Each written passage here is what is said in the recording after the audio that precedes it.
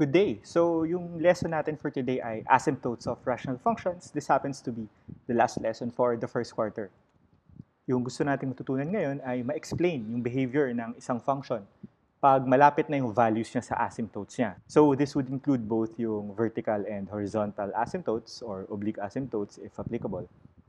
And then, two, we'll find the asymptotes of rational functions. So, again, horizontal, vertical, or oblique, kung ano man yung applicable. So, first, focus tayo sa vertical asymptotes. Tignan natin yung behavior ng function natin pag malapit siya sa vertical asymptote niya. Consider natin tong function na to. R of x is equal to 1 over x plus 1.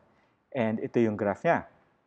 Makita natin na yung function, that the function will be undefined when x equals negative 1. So we will draw a vertical asymptote here. So bakit ba nagiging ganito yung shape ng graph pag malapit siya dun sa vertical asymptote? What happens when x values are near x equals negative 1? Let's take a look at a table of values. So here we have an x na yung values natin papalapit sa negative 1. Keeping in mind na hindi siya pwedeng maging negative 1 kasi magiging 0 yung denominator, magiging undefined yung expression natin. Since our denominator is x plus 1, titignan din natin yung values ni x plus 1. And then we'll take a look at the values of the function over here. So we take a look at a table of values. We have a column for x, have a column for x plus 1, which is our denominator, and we'll take a look at the values of the function. So, when x equals negative 2, okay lang. Ang denominator natin negative 1. So, 1 over negative 1, we have a function value of negative 1. Then, let's get closer. Negative 1.5. Yung denominator natin, liliit. So, from negative 1, magiging negative 0.5. So, yung magnitude ng function natin, medyo lumalaki siya. So, from negative 1, naging 2, dumoble. But notice, no, yung x natin, gagalaw tayo from negative 1.5 to negative 1.1. Mag-i-increase lang tayo ng value ng 0.4. Pero yung denominator natin, sobrang lalapit na siya sa 0. And that will mean yung value ng function natin, yung magnitude niya, biglang magja-jump to negative 10. Yung next natin na step is just from negative 1.1 to negative 1.01. So 0.9 lang yung difference. Pero yung denominator natin, na-divide by 10. So, na times 10 ngayon yung nilaki nung function natin. So, from negative 10, naging negative 100. Hindi na nga natin maipakita dito sa graph yung value na yun kasi sobrang nasa baba na. And then, sobrang liit lang na increase ng x. The denominator, na-divide ulit siya by 10, and yung function value natin, na-multiply siya ng 10, negative 1,000 na. So, ang konti-konti lang ng move ng x value natin, ang laki-laki na ng impact sa denominator. So parang nag-a-approach siya ng negative infinity.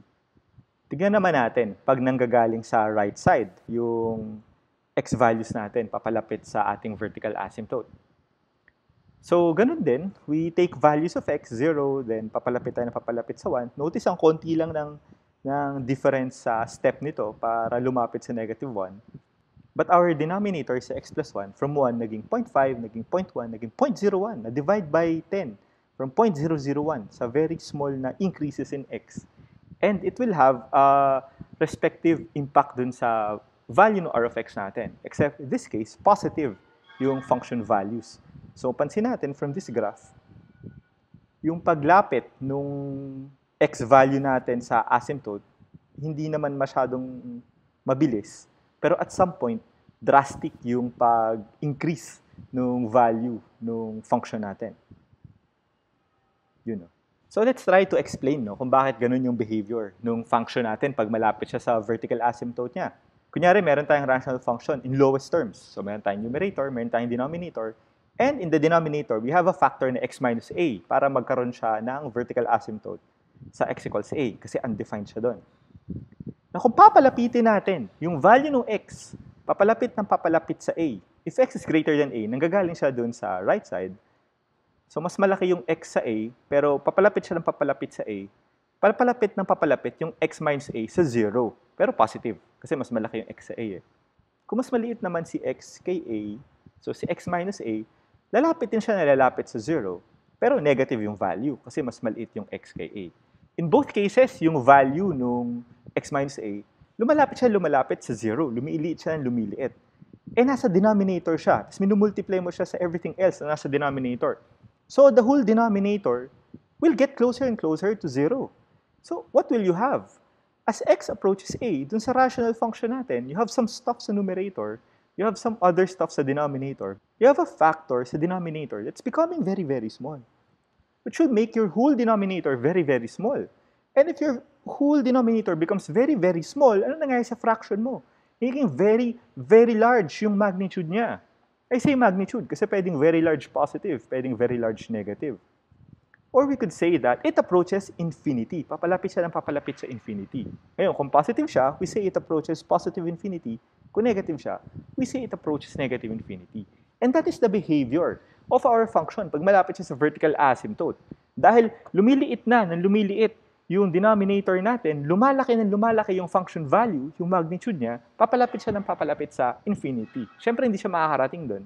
But we say it approaches infinity. So here, I have an example of a rational function. No? And makita naman natin na near its asymptotes, lumalapit siya ng positive or negative infinity. I just want to show na it's possible na for a vertical asymptote, yung left at right niya, nagpupunta pareho sa isang sign ng infinity. In this case, they're both approaching negative infinity. Pwede ding opposite yung directions, like sa vertical asymptote na to, yung left side niya, papuntang negative infinity. Yung right side niya, papuntang positive infinity. In the second quarter, we'll learn how to graph these things para alam natin kung saang side ng infinity pumupunta yung function natin pag malapit sa vertical asymptote. So that's it muna for vertical asymptotes.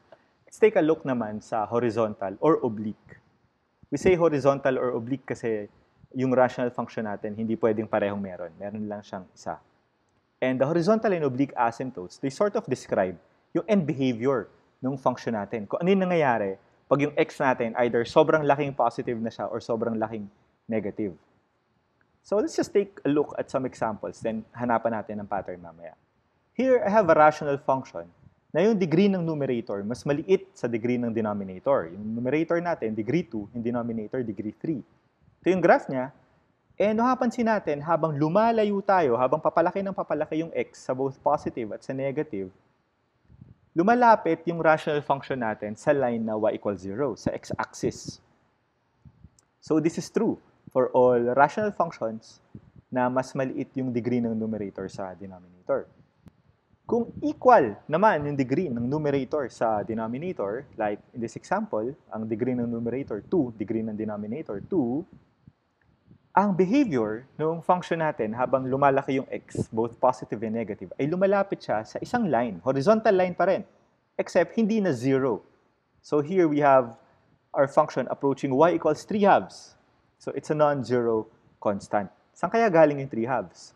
Ang clue ko for this ay titignan natin yung coefficients, yung leading coefficients, 3 tsaka 2. Suggestive, no? Kung saan ang gagaling yan. Now, it's possible that the degree of the numerator ay mas malaki sa degree ng denominator by 1. By 1 lang. Hindi muna in general.